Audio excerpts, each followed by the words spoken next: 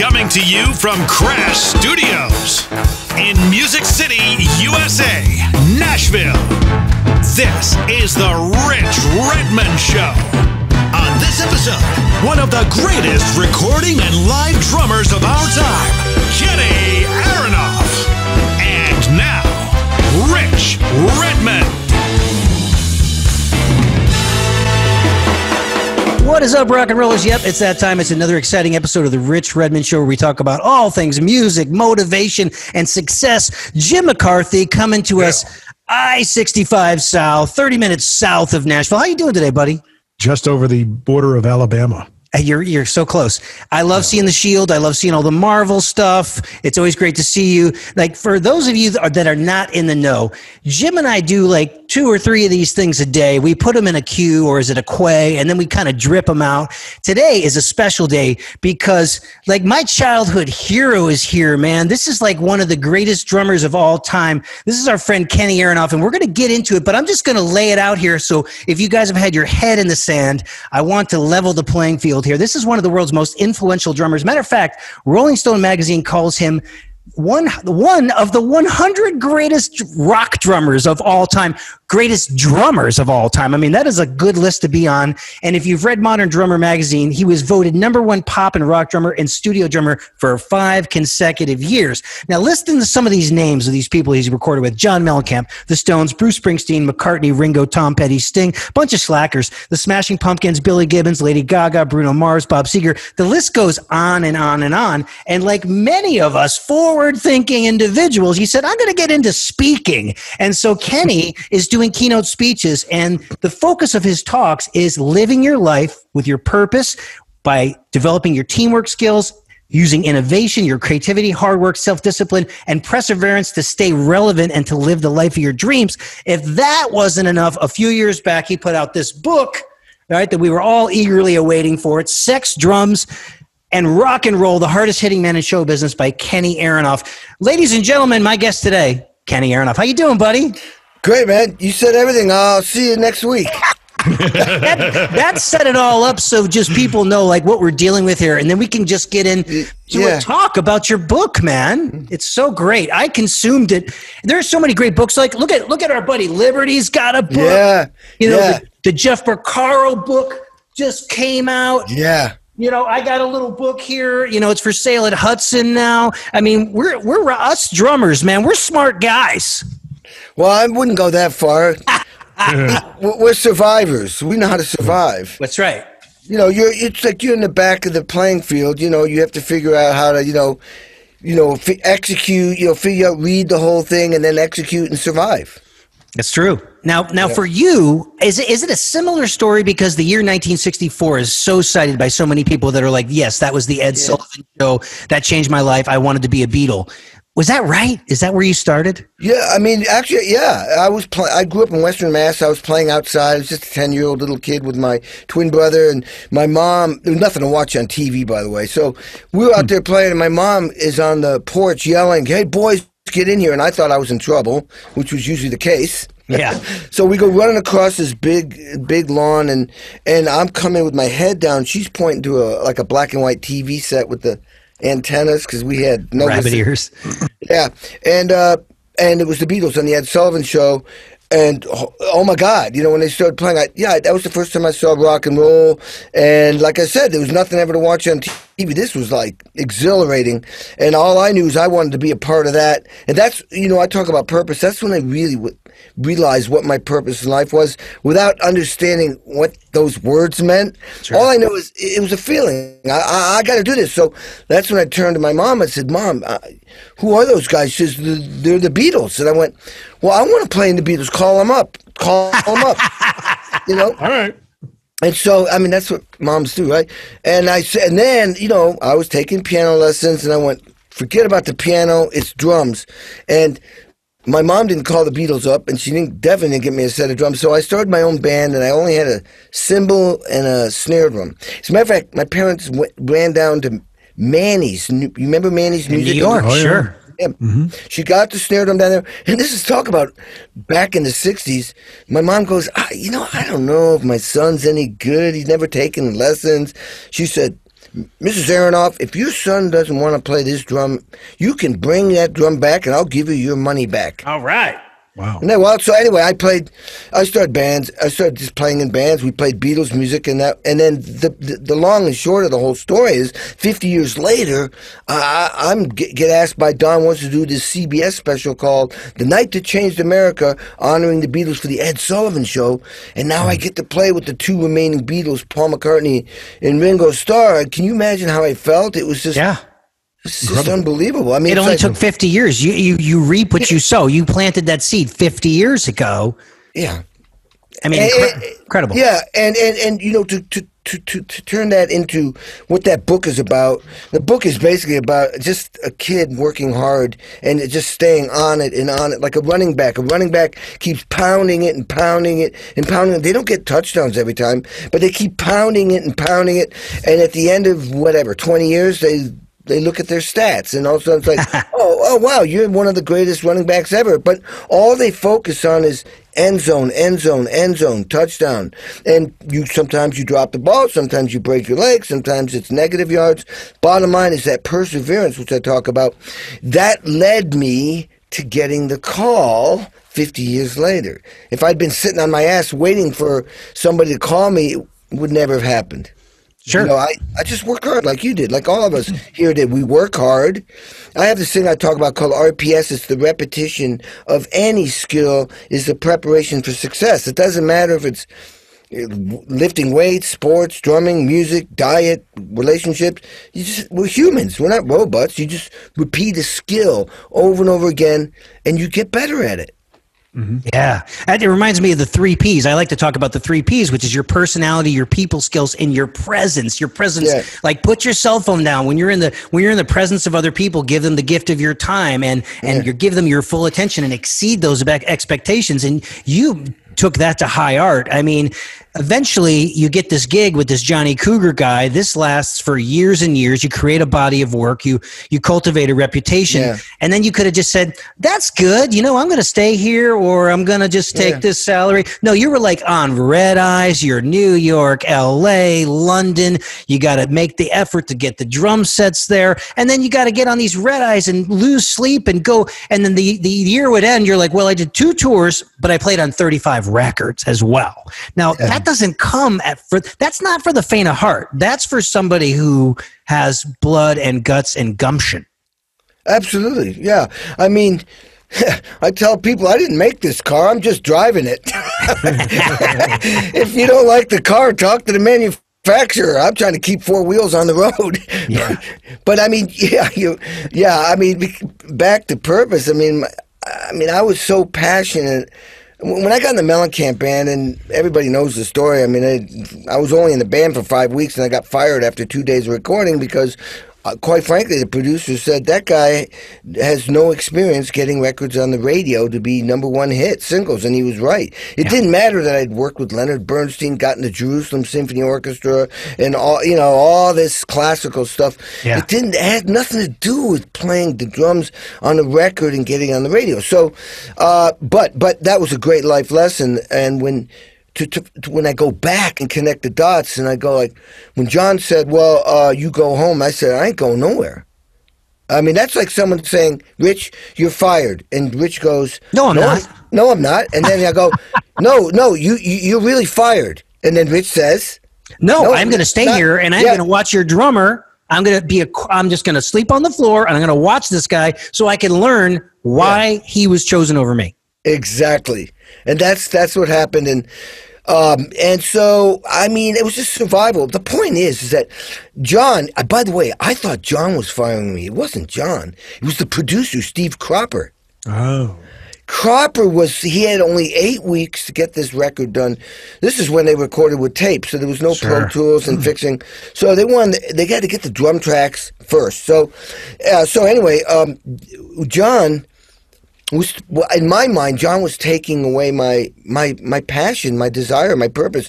He was taking it away. I made it. I finally made it. I'm 27 years old. I made it. I'm here. And then he says, no, you aren't. F you. I'm not going anywhere. This This is all I got now. Yeah. You know, I mean, I turned down the Jerusalem Symphony Orchestra, which I call certainty because you have a paycheck. I turned that down for complete uncertainty. Yeah. As you well know, the music business for a drummer, I don't care how many degrees you got. You got nothing until you got something. It's like if you become a doctor, you pretty much got a gig. If you become a lawyer, pretty much got a gig. If you become a drummer, like you went through 4 years of college at North Texas, you got nothing. That's right. I mean, I don't mean nothing. I mean, you have no guarantee. You don't have. No one cares. When I established myself as a top drummer in Dallas after I got my master's at UNT. Everybody moves into Dallas and they play fusion and top 40 and they do jingles and you save your money and you move to New York or LA. And so when I moved to Nashville, no one cared about any of that. I had to get down on Lower Broadway and get up in that front room at Tootsie's in the window. How much for the drummer in the window? And I had to start from scratch. There's one thing about that story, though, that you had mentioned. I watched the movie Hired Gun, right? And you told that story, so I'm familiar with it, but there's one thing that you're leaving out. You closed John at some point. What was that? What was the question you asked him? Do you remember? You mean am I a drummer or what? Oh, yeah. What happened? Yes, exactly. That's very true, Jim. Yeah. That was a closing question, man. Yeah, because what happened, he boxed me into a corner. And also, all I could think of was like, well, I'm like fumbling. I'm like, well, am I still your drummer in the band or what? And the rest of the band's, their eyes are bugged out. Like, if anybody knows John Mellencamp, he is not exactly the easiest guy to work with. This is a guy that, he grew up in a family, they worked their problems out with fistfights. That's right. So, Seymour, Indiana, yeah? Exactly. I've been through there, man. Exactly. I've been through there. I stopped and got pizza there one time, and the guy serving my pizza was like, oh, yeah, I'm good friends with John's dad. He comes in here all the time, you know. Yeah, exactly. It's a small town. So, yeah, exactly, Jim. And that's when I said, that's when I fumbled around and said, well, I'm going to go to the studio and, you know, watch these guys play, and I'll learn from them, and I'll benefit, and you'll benefit because I'm your drummer, right? He said nothing. I'm like, oh, my God. I went, that's when I said, okay, I'll work for free and sleep on the couch. And then he went, perfect. 2 thumbs up, 2 emoji thumbs up, man. I mean, but this is my takeaway from that, and you might be able to set me straight on this, but those 1 or 2 drummers, I believe, that played on that Johnny Cougar record that you were watching, I know one was Rick Schlosser. Yeah. And was the other one John Guerin? No, Ed Green. Okay, so Ed Green was on our podcast, and we did it in person in Nashville. But now Ed is still active. What about Rick Schlosser? Oh, you're gonna love this. I get an email from Rick Schlosser maybe 6 years ago. He was like really a great drummer, like the perfect radio drummer, like James Taylor, Linda Ronstadt, pop music. He decided to focus more on raising his son, single parent, and eventually moved to Mexico. And he emailed me and said to me, Kenny, Rick Schlosser, you know what? I knew you. He said, congratulations. He says, I had a feeling you were going to make it. You were asking all the right questions. You were the nicest guy in the studio. You were humble. And he said all the things that I didn't know. I was just being me. But he was like so cool that he reached out to me because that was heavy, man. And I took notes and wrote, what do I need to do? That's amazing, Kenny. I mean, why did he wait 30 years to say, good job, kid? I mean, you've only been the fabric of the music business for 40 years. I don't know. Maybe he didn't have my email address. I mean, back then there was no email. That's true. That's true. Maybe that portion of Mexico just finally got dial-up or something. Yes, yeah, I know. Anyway, that oh my God, those are like moments that are just so amazing. I should say, you know how I really got into the recording thing was, I was with Mellencamp for 8 years. I should back up. Obviously, I redeemed myself 2 years later with that Jack and Diane, that big hit single. Gooders. Yeah. You know, I came up with the triple. I ran out of drums. Make it different. Uh-oh. ba boo boo boo, and you're right, to make it different, but also to bring it into that. It seemed like the right musical phrase to bring it into that kind of goo boo da boo, go boo to ga goo, ba boo boo boo boo ba boo. Just seemed like logical to me. And I love it. And I worked so many times with the engineer on that record, and he passed. Remember George Tutko? George Tutko. He's been gone now a good 8 years, maybe. It might be 10. Yeah. I don't know. But, oh man. Yeah. He actually he was the engineer on the second half of that American Fool record.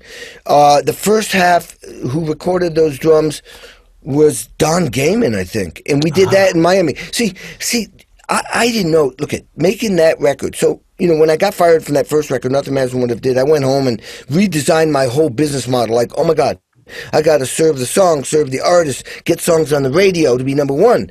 And like you said, Fusion. When we were playing Fusion, it's as if we were looking through a telescope. And oh my God, there's so much out. Well, getting songs on the radio, I kind of attribute it more like, now you're looking through a microscope. The other way, it's just a different direction, but that world is just as big as the telescope. And I had to just look at everything differently. Well, 2 years later, I swore I'm going to make the next record. That American Fool record, which won 2 Grammys and had John's biggest single, that was the hardest record I've ever made. John was going through a divorce. John, I didn't know it, but he was about to lose his record deal. Ooh. I saw John almost die in front of me on a Harley going 80 miles an hour down like a cornfield road. We were on a road going out of where he lived to Bloomington, and a dog jumped out, and it was just dark, and all I saw was it looked like a motorcycle with sparks flying, and then it hit a tree and blew up. And I'm like, we slammed on our brakes when he's dead. He's dead, and all of a sudden he's hopping from one end of the road back over to the other end. He's in panic mode and shock. And so we're down there a week later making a record. He's in a cast. Of course, he brought his motorcycle down there because he's like, this is Criteria in Miami? Yeah, Criteria. And oh man, 2 guys get fired. I almost get in a fist fight with John. John was complete idiot. Oh my God, it was difficult. But the point is, I mean, literally, at one point, we're standing face to face, fists are up, and he said, "We're going to do this," and I went, and I basically knew if I hit him, it'll be the last time I see him. I mean, I just knew. I mean, the ego was going to be, you're fired. Some serious self-discipline there, buddy, because he is a tough son of a bitch. I mean, he was smoking a pack of cigarettes a day, right? And just got up 4 packs of cigarettes. Yeah. Oh, gosh. Yeah. Well, he had a heart attack in '94. Did he trim it down to a pack now or quit? I think so. He went to the American Heritage. Wow. He's just literally. Oh, okay. I mean, it didn't matter if you broke your leg or if people would puke in. We played. Yeah. But one day I get a call. We were doing 2 shows at Jones Beach in Long Island. Oh, yeah. And the tour manager goes, we're canceling the show. I'm like, oh, I know. We did both shows and then we had a day off. Then we were going to play a show somewhere. And they said, we're canceling. John's got a bad flu. And I'm like, that doesn't stop John Mellencamp. Well, we toured, took a day off, and then we continued touring, and John was really weak. He gets home and found out he had a heart attack. Wow. And so that was shocking. But needless to say, I mean, when that record, to get back to the story, so when we did with the record, I thought, oh my God, 9 weeks, I did it. I'm done. I did it. Yes. And then John calls me up 2 weeks later and goes, Aronoff, Mellencamp, record's not done. We got 4 songs. I'm like, what? It's like going to Vietnam or Afghanistan and you survive, and then they say, got to go back. So that's when we went back, and that's when I met Tutko. We recorded Hurt So Good with Tutko. And that was a pivotal moment. You'll relate to this, both you guys, since you're drummers. I remember walking in, and by the way, I played that left-handed because I was trying to dumb my playing down and kind of like simplify my playing. So, because I was coming out of the fusion thing too. And so I couldn't play it as complicated left-handed. And one day, this really tells drummers, man, how important timing, groove is, and the right beat. One day he walks in and he got the song Hurt So Good. So I go, God, I'm going to play it left-handed. I play real softly. And John goes, what's that beat? And I'm like, oh, no. He goes, why haven't you played that beat before? That's incredible. I'm like, oh my God, he thinks it's a new beat, and I'm playing because I got this kind of like beginner sloshy on the feel. left hand, yeah. Yeah. So I was like, he loved the feel, and John was all about vibe and feel. So I recorded left-handed. I'm crapping in my pants because I'm trying to prove myself. Remember, the album hadn't come out. I'm in the same studio, Cherokee, where I got fired from the record before. Now, Cherokee is on Fairfax here, right, by the Genghis Cohen, and now it's condos. Yeah, that exactly. sucks. Yeah. But Kenny, here's a story for you. You're gonna get a kick out of this. All the teaching that we do in between tour dates or during the day on the road, I get a kid on a set of drums and I say, you know the song Hurts So Good, right? I say, okay, sing that song in your head while you're playing the beat. It's going to make your playing more confident, more solid, and more musical. I said, sing the song in your head. And that's the first song I get every student to play. You know, but now the time is going by so much. These youngsters, the young whippersnappers, they haven't heard the song. And I'll pull it up for them. You know what I mean? It's crazy, but it's a great teaching vehicle. So thank you. Oh, you're welcome. And you know what? But you played that open-handed. Yeah, I played open-handed. And so when you listen to me do the tom-tom fills, the hi-hat's still going. Yeah. So it's like a shaker because what we were being inspired with, at least I was Back in Black, was AC/DC. Because this was the first time we learned how to do less is more. You know, because it goes... Ga do ga do do ga do ga ga ga ga ga ga ga ga ba do ba boom ba boom boom. Yeah. So the band was like, "Oh my God, it's got to be more complicated than that." And finally, we chilled out and we realized, look at AC/DC. It's not a lot of notes, but it sounds and feels great. So and that song was me trying to do a Phil Rudd simplified Charlie Watts, but play left-handed. But when I walked in the control room and George Tutko had the drums way loud, thank God, John wanted to blow every song on the radio that came before him and completely dwarf any song that followed us by having sonically and have the drums way loud. And so I'm coming in going, God, man, I'm stuck playing this stupid simple beat. Jeff Porcaro gets to play, a cool Rosanna. beats and Rosanna and Steve Gadd and Neil Peart and John Bonham, and I'm stuck with goo gah goo gah, and then they play it back, and I go, oh, my God. Holy gee. It hit me. I went, man, I can feel every single vibe, every moment, every thought, every emotion.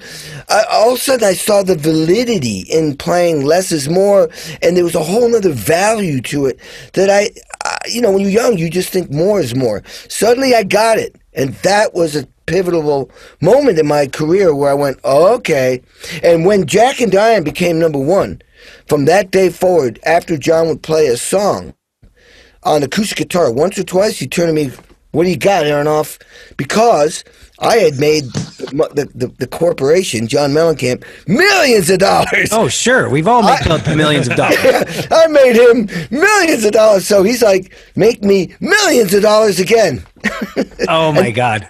And that was my career. That was constantly. If you look at all those Mellencamp songs, like, the song Wild Nights, how different that was. It was like, exactly. That was like... I took a cabasa, Meinl cabasa with plastic with beads. And the crasher. Crasher. And I used a dreadlock, like a Frickford, like coat hangers, you guys, on the crasher instead of hi-hats. Snare drum was a plastic gourd with beads as my backbeat. African drum over there. I mean, I just completely made it different sounding. They just compressed it and pushed it way up. And all of a sudden, what? And so... I was constantly trying to reinvent myself, but John wanted me to, and there were budgets back then, so we could spend months and months and months coming up with ideas, Yeah. So I love the fact that, I tell kids all the time, buy yourself a damn djembe cajon, some shakers, some tambourines, learn this stuff because it's going to add this another sonic layer to your drumming. You're going to be so versatile. Someone sees you playing percussion, they'll hire you to play drums. They know vice versa. They know you can double. Yeah. it's so smart to do. Marketability. Yeah, marketability. Well, I mean, you know, I was creating loops for John in the early 90s, before we even knew what loops were, because I was running out of ideas, and it's that percussion thing. So I took there was a song called When Jesus Left Birmingham, and I actually was doing the overdubs first, not thinking that was it, but what I did was I took a snare drum, a little piccolo snare, and put a little 10-inch splash on it, and then I played with like maybe brushes and blast sticks, like a hip-hop beat, and I moved the sticks around to get different sonics, and then I took bongos and muffled them and then played on top of that. Then I took a shaker. Then they took that, compressed it, and made a kind of a thing out of it. And then people put some parts on, went to dinner, came back, and John goes, swing and a miss. And I went, no. Suddenly I went, no, those are the overdubs, John. Let me go out and play a cool beat. And the beat was just an R&B, like, bat, doom, bat, boom, bat, doom, got, with all the loops, and it was like, boom, ba, ba, ba, ba, ba, da, ba, boom, boom, ba, ba, ba, ba, boom, ga, and the bass was like, boom, ba, boom, ba, boom, ba, down, boom, ba, boom, ba, and John kept saying, don't go out there, it's wilderness. I went, F that. I went out there, and before I got done, the bass player was out there, which means John was like, yeah, and so the percussion thing, I was using that to create vibe before I even played the drums at one point on the Mellencamp world. I mean, that was such a big chapter of your life. Was it a good 17 years or something like that? Mm-hmm. And I saw you at the Greek Theater because you hadn't seen the band in like. Right, you were there. I saw you backstage. Yeah, dude, that was heavy. I'd never seen them live since I left. What were you? That was like about 4 years ago? That was maybe like 4 years ago. That was like right maybe after you taught at my LA drum camp. The kids loved you at MI. That was such a great experience. Thanks for doing that. And we partied afterwards at Michelli's. We had some Italian food. Hey. Of course. You're Italian. Come on. Jim, are you trying to jump in here? Because I want you to get a question in, buddy. Jim. Well, I was going to tell him that at some point. He's sleeping. Yeah. Is he sleeping? No, it's good. He's just waiting for the right moment. Is that right? Okay. All right, Jim, Mr. Baldy. Yes. The Baldy. Jim, ask me a question. Yeah, Jim, you're up. Frozen.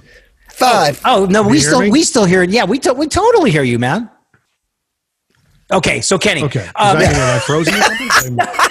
it was the side effect of Zoom, man. All right, no, we're good. We can hear you. We can see you and everything. Yeah. Oh, okay. We might have to edit this part out, Kenny. There was a time when you were playing with Michelle Branch. Oh, okay. Mark it down, Rich. The Michelle Branch chapter was really Michelle Branch. You played in the Hard Rock. Yes. In Vegas. And this is, I'll tell this story real quick. When you played with her, I had worked for a bunch of radio stations out there that we had tickets to go meet and greet and everything. I had no idea you were playing with her. I certainly knew who you were. But I swear it's the one time I've ever seen a drummer get almost the same level of applause as the artist. Do you remember that? I don't remember that. On stage and people were like, wow. Yeah, wow. I do. I was going to my wife because my wife saw you with Miss Melissa Etheridge too. Yeah. The guy's, he crushes it. Well, legend. The whole Michelle Branch thing was like the turning point in the music business because where you used to have to get the drum tracks first and then they build on top of that. With Michelle Branch, I walked into the session that my buddy John Shanks was producing and co-wrote, and we were on the Melissa Etheridge tour together, and they had everything done. I mean, they had guitars and left and right, keyboards, loops, background vocals, lead vocals, bass, keyboard, everything done. And I listened to it. I said to John, "Are you keeping all this stuff?" He said, "Yeah." All right. So to get the drums to fit in sonically, everything I had wasn't working. So I went from a 24-inch kick drum to a 22. Eventually, I'm going to speed this up. Took the front head off. Had to pack it with a blanket. Then they put a mic about 15 feet away to get ambience, but we needed to get something punchy that was low that would fit into all that crap, all that stuff. Yeah. Same with the snare drum. All right, so I got a mixer. I bring my mixer up, click, everything. I record. I got it. I look in the control room, and they're all like, nothing. And I went, uh-oh. This is what I always do. When I see trouble, I take my headphones off, put them down, went right into the control room, said to John, is there a problem? He says, you tell me. I went, oh my God, holy shit. All right, so I go up to the mixing board and I go, give me the click track and the drums. Oh, phew. I'm going, whew, I'm spot on. All right, give me the loops, the click track, and the drums. Perfect. I went, somebody's rushing because I sound behind. So I said, give me the rhythm guitars, because rhythm guitar is like snare drum and hi-hat. So bring that up with the click on top of the beat. Well, guess who played the rhythm guitars? The producer. Ouch. The songwriter. Yeah. So, all right. So you can imagine my brain's going, all right, I'm going. He says, oh, I'm on top of it. I said, no problem, man. You sound great. Don't worry. Because I'm thinking, he could easily say, well, we'll have to get another drummer, you know.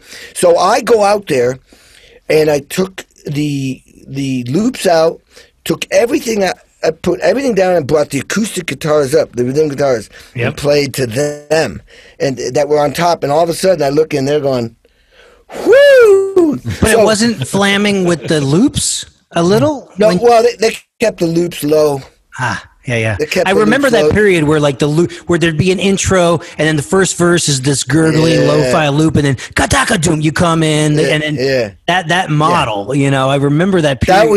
That was it. That was when it was starting. So, I mean, I did like Hillary Duff. I did not Belinda Carlisle. She didn't do loops. That was before that. You know, like Alanis Morissette. That's right. I'm leaving somebody. Oh my God, what's her name? Avril Lavigne. I did a bunch. Yeah. I did a bunch, like My Happy Ending, which was just me playing drums to a loop and a click, and the producer singing. She wasn't even there. This is a crazy story because, so I'm listening. It sounds like a folk song. I'm like, oh, that's nice. And I said to the producer, what are you trying to do here? He says, oh, we got to make this the biggest, most powerful hit, like a stadium. I went, holy shit. I can do that. Now you're going to relate to this, Rich, because I always look at myself as an actor in a movie or a scene. So I'm trying to figure out what is my role? Who am I? Sure. Am I Robert De Niro in, Godfather or Meet the Fockers? You know, what am I? So I'm listening to these loops, but I was being the actor, like, I'm in a stadium, and it didn't even make sense. Now, here's the part here's where drummers can get screwed. So she could have come in, and they're going to overdub everything to me. She could have come in at one point, had a bad day singing, going, I don't like the tempo. I don't like the drum sound. I don't like the drum part. Blame everything on me. They could have blamed everything on me. Instead, it all worked out and it became a #1 hit single. Yeah. So to me, that's like going deer hunting, blindfolded in the dark with a bow and arrow and killing the deer. I mean, it's a miracle. Yeah.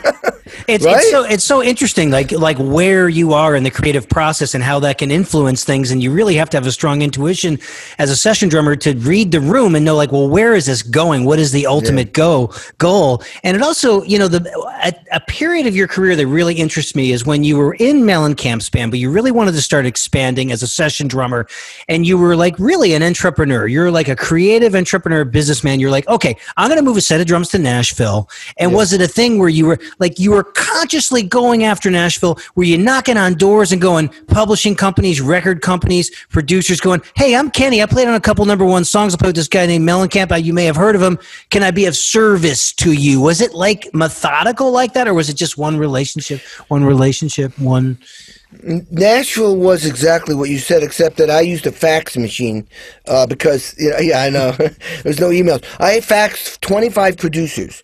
Nice. So I was already, I got 2 drum sets in Nashville. I was already doing a lot of work in L.A. and New York. And I had drum sets there, and there were budgets, so people would fly me. But I remember John at the Milwaukee Fest, which I'm sure you played, a Summerfest up there. Summerfest, yeah. Yeah. So John, at the end of the Jubilee tour, like everybody, we're one of America's biggest acts. We've been on Saturday Night Live 4 times. We've won Grammys. We've done we've done every TV show possible. We're selling out arenas by ourselves with no opening act. Wow. We're in a private jet. John refused to have opening acts. I even turned the Elton John tour down to stay with John because we were that big.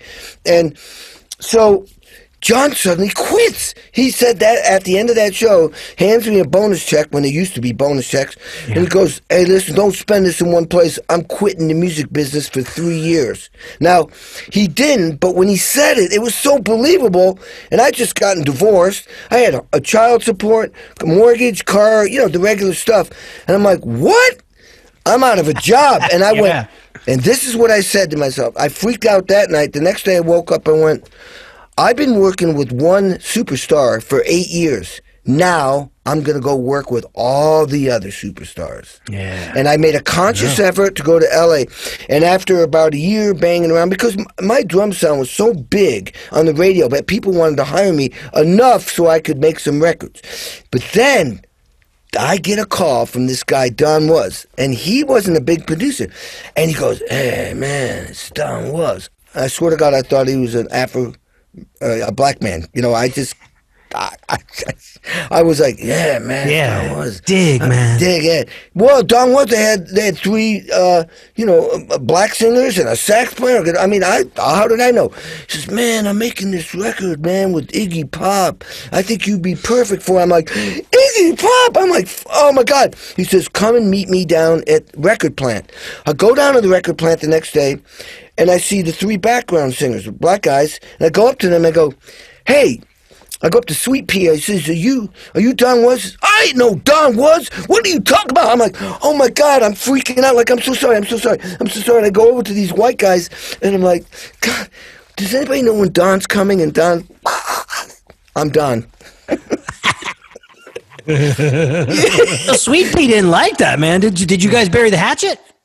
No, you know what? It sounded like he didn't like it. That's his style. He loved me. He loved me. That's just his thing. He's from Detroit. And so I meet Iggy. And did you know that Iggy was a timpanist and a percussionist in high school? I did not know that. Yeah, and he grew up in Detroit, where John is from. And so Iggy just wanted, he slumped down, was just checking me out. And anyway, I make that record. While I'm making that record, I'm just focusing. Oh my God, I'm doing an Iggy Pop record. I'm breaking into the music scene. And Don can't come in that day because it's the Grammys. And all of a sudden somebody says, "Hey, you guys got to come in here. Don just won 2 Grammys. He won 2 Grammys for Nick of Time for Bonnie Raitt. Nice. Then he wins another one for Love Shack for the B-52s. Nice. Well, then Don now becomes this guy. It producer. Yeah, and so then I get called to do Bob Dylan, Elton John, Bob Seger, who I eventually went on tour with. Elton John asked me to go on tour. I mean, just everybody. Then, because my discography gets so huge, is because he has me do all those TV shows. The Kennedy Centers and all that, right? Yeah. And the Music Cares and all that? Yeah, Music Cares, not Kennedy Center Honors, but he that's Rob Mathis, right? Is that Rob Mathis? Right, exactly. The Rich Redmond Show will be right back. Henry Ford once said that if you need a machine and don't buy it, then you will ultimately find that you have paid for it and don't have it. Nothing could be truer about energy-efficient LED lighting in your business. At Big Dot Lighting, we can show you how a portion of your savings from a commercial LED lighting upgrade will be paid for in hardly any time at all. Until then, you're paying for them anyway. Book a no-cost lighting energy assessment with Big Dot Lighting. At least 30% of your utility bill is waiting to be saved. Go to bigdotlighting.com. Are you a drummer looking to expand your drumming vocabulary or take your career to the next level? You can connect with me for one-on-one virtual lessons and consultations that are now 30% off. I cover topics like styles, reading music, the Nashville number system, charting, music business 101, and career guidance. Simply send me an email at booking@richredmond.com to schedule. And for more information on all of my products and services, visit richredmond.com. This is the Rich Redmond Show. there's a list I could have sent you. It's stupid. It just isn't possible. It's like everything from Johnny Cash, Willie Nelson, Chris Christopher, to Waylon Jennings, to then the Smashing Pumpkins, but then Avril, Celine Dion, and then the Buddy Rich Big Band, and then you got the Rod Stewarts, the Elton Johns, and then you got John Fogerty, and then you got B.B. King, Buddy Guy, Ray Charles. A lot of this stuff came through Don Was, and I'm playing on let's say a Merle Haggard tribute right there in Nashville, or the Johnny Cash tribute, or the Greg Allman tribute. And I'm playing with people I would never have been called to play with, but because I was the house drummer, I'm now suddenly playing with 500 people I've never played, just the most bizarre people you would never have put me with. From one relationship that you didn't know where it was going to happen, and you cultivated, and it seems like a theme where it's like, okay, you're working with Tutco, and then you're working with Don Gaiman, and then you're working with Don Was, and then Rob Mathis, and there's these people, and they trust you, and they champion you, and you never mail it in for them, and they just keep calling you. Well, yeah. Exactly, dude. That's exactly. It's like you don't get a great musician or a great anybody doesn't get hired just because of their skill. It's like Don said, I want Kenny in the room because he motivates the room and he saves my sessions. That's just not a playing thing. That's a personality thing. That's a vibe. That's a presence. And that's a big part of it. There's so many drummers. How many drummers did you know at North Texas that were amazing, but you've never heard of them ever since? Yeah, there was a couple that had practice rooms next to me, but and their skill was insane. But just because of personal preferences or their DNA, their makeup, the desire, the fire, they never went to where the watering holes are, which is New York, LA, or Nashville. And if you're not there, it must be present to win. Yeah, and then look. When we walk into a room, okay, so I call this thing connecting, communicating, collaborating. Okay, I get called to do Elton John session. I walk in, Elton friggin' John, 75 albums. I mean, I walk in, I got to go right to him and say, hey, Elton John, I'm Kenny Aronoff. And then, he hugs me and everything. And now we connect, communicate. So we have a relationship. So now I can go out and we can look at each other and play music. Yeah. But it's got to happen in 45 minutes. It's got to. And then the next day it's B.B. King and Bonnie Raitt. And then the next 4 days it's Bob Seger. That literally happened with me. It was Bonnie Raitt, B.B. King on Monday, Elton John Tuesday, Wednesday, Bob Seger Thursday through Sunday, fly to Athens, Georgia, Indigo Girls, which is, I'm the first male guy on their records, I think. And then fly back and do Willie Nelson for 1 day, 4 more days with Bob Seger, then Bon Jovi, Blaze of Glory. Now, if you think about it, every one of those artist is like another corporation. It's a separate entity. Guys like us have to connect with, we're serving the artist, the band, the engineer, the producer, the assistant engineer, the other musicians. How can we have one goal, one purpose, and it's only this. How can I help you get the record on the radio to be a #1 hit single? That's it. It's not about me. It's about them. Sure. Now, but the funny thing is, and I know, Jim will agree, is that this was like perfect timing in time and space in human history and the health of the music business. I call it the velvet rope cocaine era of the music business, where even if you tried to do that again, no, I don't know if it's ever good. You could have a great musician. I mean, because Kenny, that you caught fire, like boom, boom, boom, boom, boom, boom. And even if you're crossing all the T's and dotting all the I's nowadays, I don't know if there's that much work. Oh, you nailed it, Rich. You just took the words right out of my mouth. I was fortunate to be in the right place at the right time when the music business had money. There was money. It's real simple. I'm on 4 records. I'm on 3 records that sold over 40 million copies. For all you listening, the record label's making 82 cents or 85 cents on the dollar times 40 million. So they got all this money. They can fly guys like me all over the world, and I can spend 2 weeks in the studio. The studios are $2,000 to $3,000 a day. Right. You know, I'm going from one. I was flying all over the world, and because the people could afford to make records and do it right, and then they had money to get the bands on the road. They had money to get publicists. They had money to make the records. They had money to market, to get it on the radio. It took money to make money, but unfortunately, that part of the music business died. People don't buy. Music's free. Music is friggin' free. So suddenly, whoa. So that brings us to right now, where this unfortunate pandemic took the only thing left to make big money, which was live performance. That's gone. Thank God I got my studio. Right. I started that 12 years ago when I saw the records business falling apart, and I went, wow. Yeah, that was I remember asking you about that, like that you saw the writing on the wall. It was like, look, I got kits in 3 cities. I think you were still maybe living in Indiana or something like that. And then you're like, look, out of the 3 major cities, I need to set up shop somewhere. So you said, I like the sunshine. You got all your drums, and you just said, I'm open for business. You come to me. Yeah. And so like all of us I remember the first drummer to kind of create an at-home recording facility in Nashville, Tony Mora, had a place called the Downtown Battery. He took his garage, he floated the floors, he did the right things, had all the clients come to him, plays on a lot of contemporary Christian records. And then now it's like it's assumed you're going to have your own space. Oh, yeah, absolutely.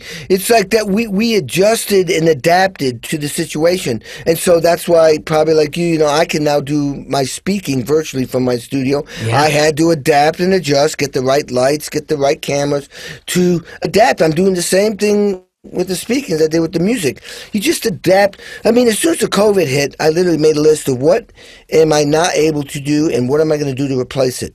Yeah. It was that simple. And so that, I'm surviving. The only way you grow. Yeah. Yeah. I mean, you said the key You have to go word. through pain in order to grow. Yeah. Grow is the key word, you guys, because, the way you do grow is, yes, you embrace adversity and struggle. And if you do nothing, it's a math equation. Remember in math? Yeah. 0 equals 0. You do nothing, you get nothing. Nobody's born successful. We earn our success. And, man, if you're waiting for success to land on your lap and I'm walking around and I see that same thing, I'm going after it, you're not going to get it because I'm taking action. I'm doing something to get what I want. Yeah. And if you don't, you're going to lose out. You're just going to lose out. Yeah. It's just the way it is. I mean, it's just do or die. Well, I think there's a lot of working drummers out there that saw your business model over the last 30 years. I mean, I know it was inspirational for me. It was just like, look, and I'm going to cover my ass. I got kits in LA. I got kits in Nashville. Yeah. I got people that I work with in both markets. I'm going to expand the stuff that I do within drumming and beyond drumming, but it still fits in entertainment and education. Yeah. And you just go after these things unapologetically, and you're going to have fucking haters, and you're doing something right when you have haters. Yeah. Well, you know what? Come on, ding dong. Have you ever had... Hey, I didn't know we could swear. I could say fuck off. Do it, Kenny. They're gonna think, I'm Kenny Unfuckwithable Aronoff. Kenny Unfuckwithable Aronoff. I actually wanted to just get one really good F in there to really drive the point home. Fuck! Well, not that, okay? So anyway, it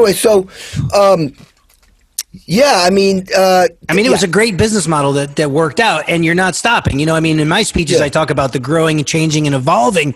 And if you're rotting on the vine, you ain't making fine wine. To make great music, great wine, you got to change, evolve, grow, stay relevant, move forward in all areas of your life. And it's exhausting. I mean, I know you don't put in an 8-hour workday. You put in a 15, 16-hour workday. And at the end of the day, that glass of wine or that time with your loved one or whatever is going to be more special because you worked hard. Yeah, it's funny you said the Marines, adapt, improvise, overcome. Yeah.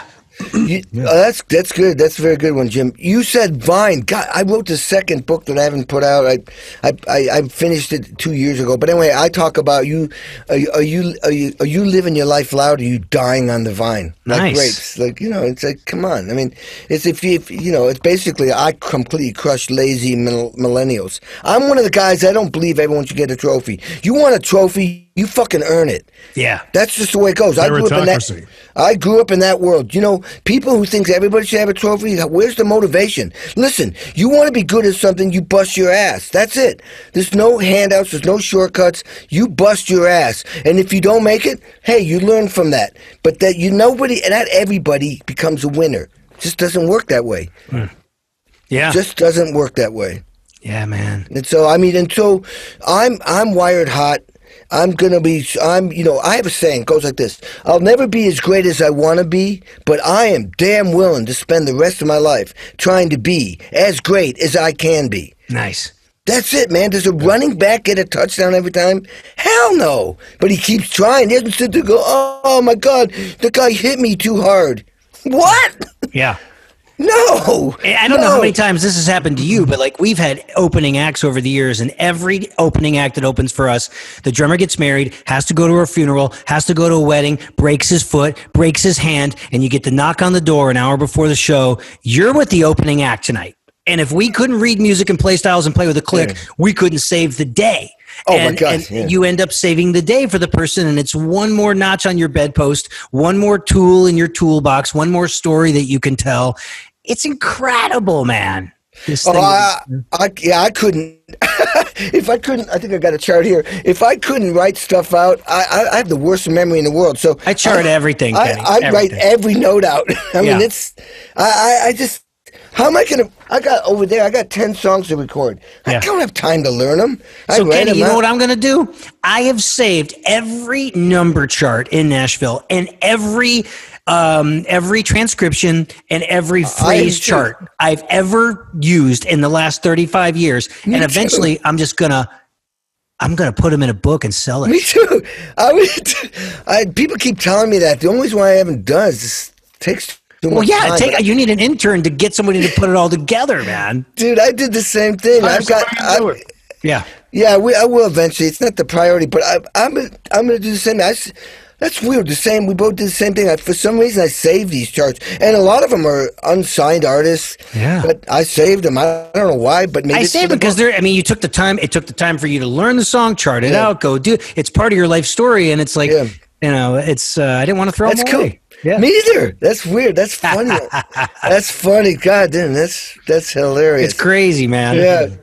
So now, are you in Nashville or LA today? I'm in West Hollywood. I live right over by the Four Seasons on Doheny with my girlfriend. She's a fashion designer, and we're going to try to most likely get over to Studio City, North Hollywood, Glendale. Eventually. I just, cat's out of the bag. I mean, in Los Angeles, you need $700,000 for a starter home, a fixer-upper. So I'm still working feverishly towards that. Dude, it's insane. I happened to buy my house out because I still had my house in L.A. Indiana, and I went and I had an apartment out here, and apartments are expensive. Oh God! So then I got a second apartment because I needed more space. I went, wait a minute, that's getting close to a mortgage. So I eventually sold my house in Indiana, and I bought a house out here right at 2010, which is good timing. Good timing. So, but what happened, supply and demand, every time I went to put a down payment or an offer on a house, by the time I got back to my place, it'd been bought with cash plus $20,000 over the asking price. I'm like, what is going on? And so then I realized, the bottom it went down to the bottom, and now people with cash are buying everything. Yeah. So it was hard to find a place, but that house, when I refinanced a year later after I bought it, went up 70% in 1 year. My God. Yeah. But it's crazy. But once you come here, as you well know, it's hard to leave. It's a really cool place to live. Yeah, there's always something around every. I mean, I miss all the kibitzing and things you get to do in this fun city. But at the same time, I spent the last 6 months trying to be as productive as possible during all of this. Oh yeah. Of course, you do the best you can. I mean, this is. I mean, what? Look at, like I said, doing nothing, you get nothing. And Right. I'm the type of guy. At the end of the day, I got to have done something. I've got to, or I don't feel like I wasted a day of my life. Yeah. No, I hear you. Yeah. I hear you, man. Jim, is this that time of the show? Yeah. We're going to hit you with some random questions. Random question. There we go. It's the random question of the day. It is a random question indeed. I It's a play- random question generator. You ready? Did I play on that Kenny. song? That was programmed by a composer friend of mine. It's entirely possible. Dude, you know what? I hear songs on the radio and I go, God, that's a cool song, man. Is that me? Who? No, I don't even go that far. I go, who wrote that? I mean, I wonder who that is. Then I find out who it is, and then I realize I played on it. God, I mean, you think about it. Sometimes there's a couple of takes, and then you're done. Yep. I mean, how would I know? Yeah. All right, hit me with a random random. question. I'm ready. Which movie sequel do you wish you could erase from history? Are you going to give me the sequel, or you want me to add it? Tell you. Oh, which movies? Tell me which movie sequel do you wish you could erase from history? Oh my God, never thought about that. It could be like Jaws 2, Aliens. Yeah, but I like all of them. Aliens was good. Give him another one. I like all of them. Maybe what movie would I erase? Period. I can't remember what it is, Yeah. but that's why I hate it so much. I can't Geely. remember it. Was it Geely? Wait. Let's see. What You know movie- what? You know what I'll say? I'll say Ocean's 12. That'll be my answer. Oh, all the oceans that you can get rid of. I don't care. You didn't Get like? rid of all the oceans. I mean, I'm not a big fan of the oceans. They were clever movies. Yeah. I'll do. You know what? Yeah. Sometimes you have to be in the mood for something. Yeah. You know. What do you think, Jim? One more? I'm looking for something. Hold on. He's going I to. don't- a good one. I don't think that I even answered that real good. Good thing you're editing this. What is something that is considered a luxury, but you don't think you could live without? a luxury that I couldn't live without? Wine. Nice. There you go. It is a luxury. It is. Every time I see you, where we're like, if we're having a cocktail, you're like, yeah, I'm not supposed to be doing this, but I'm doing it. Yeah, exactly. Everything in moderation. Of course, then it also depends on the luxury part. Is the expensive wine that you go? Yeah, I'm gonna get that real expensive wine. But you know what? I like feel it. like most wine, if it's like between, say it's over $15.99, and then you go to $50.99. I don't know if you could tell the difference between 15 and 50. I agree with you. You can't look at. I got a perfect example. Some guy, very wealthy man. He poured me a glass of tequila. I don't drink tequila, but he said, "You're not going to believe how smooth this is." $80 bottle, right? Right. He says, "Now check this out. I got a $10,000 bottle that somebody gave me. And he says, he pours it to me. I said, dude, that might be a $9,000. I mean, dude, that was not 9,000. I would say that's 900. 900. I mean, dude, that is not all of a sudden $10,000 better or whatever. You know what I mean? It just isn't. What? Are you kidding me? Totally. No. Yeah. No. It's the allure. So what I do, I'll go into a store. I'll go, Mystique give me of the sale. the $20 bottle that tastes like a 50. Give me the $20 bottle that tastes like a 50. They love getting those questions. The wine people at the wine store. I thought I was the You only buy one. the boxed I thought I wine. invented that. Yeah. I'm not the only one that says that. So Kenny, I remember when I took a lesson with you in 1999, I asked about everything because even then I recognized it's not all about talent; it's the big picture. And I was like, "What are you eating, man?" So you're like a scoop of designer protein and then a salad with some chicken breast on it. Are you still eating like a bodybuilder? Pretty much. Yeah. But I mean, I make my mistakes, you know. But the main thing is it's up here. So, you know, if you get off the track, you go, better pull it back in. You know, I mean, sometimes I'm just dying for some ice cream. So I eat it, you know. Who cooks in the family? Are you doing the cooking or your wife? Gina does. She's way better than me. She's from England. She's got that European flavor thing. But, you know, I'll cook too, but nothing like her. Yeah. I'm the type of guy, you know, I just throw shit together and get it in my mouth. I like the presentation. Yeah, Kara's much better. She's like, what do you want tonight? She's like, we're doing burritos, but she's like, I got gluten-free tortillas, and we're just going to do like half of one, and then I got brown rice, and I'm like, now you're talking. See, we can have a burrito, but it's more healthy. Yeah. Well, there's all kinds of ways to, you know, I mean, there's calories in a big thing, and then how much you burn doing exercise. And, you know, the thing is, it's an interesting transition was on tour. Oh, my God, with Fogerty, it was a 2-hour sound check, sometimes 3, at full volume, because he said, are you playing full volume? Oh, I can. Oh, my God, full volume for 3 hours. Then a 2.5-hour show, so it's 5.5 hours of serious cardio, and John likes everything fast, on the edge, pushing, driving. If it's not, he's like, turn around. He wants me to kick his ass. He's in his 70s. He's like, he's insane.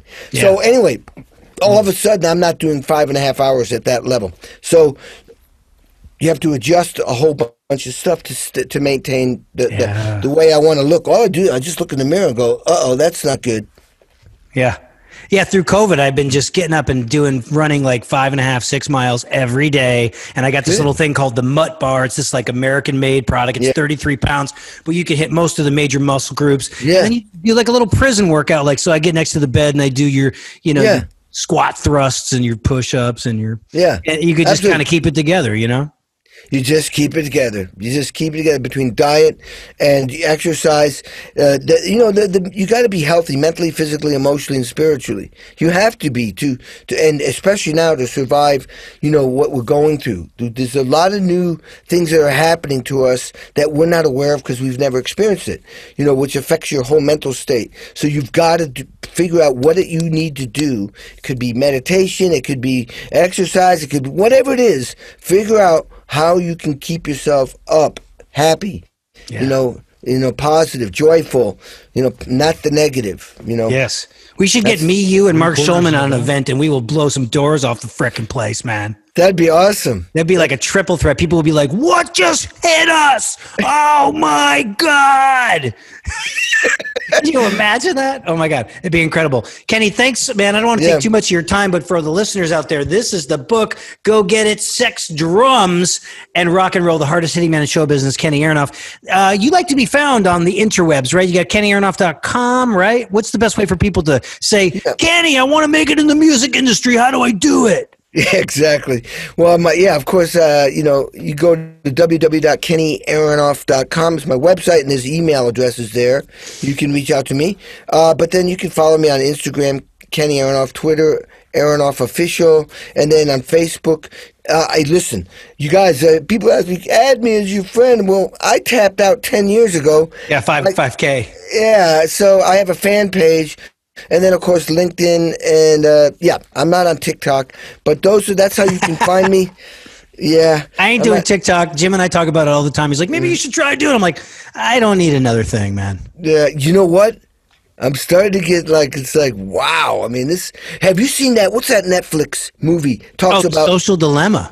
Whoa. I took a week off from Instagram after I watched that. Whoa, yeah. They're tracking us right now, Jim. They're tracking us right now, Kenny. They know our buying habits. They know what we like. It's scary. It's scary. It is what it is, man. Oh, my God. Woo! It's scary. It's Orwellian at its finest. Yep, exactly. Jeez. I know exactly.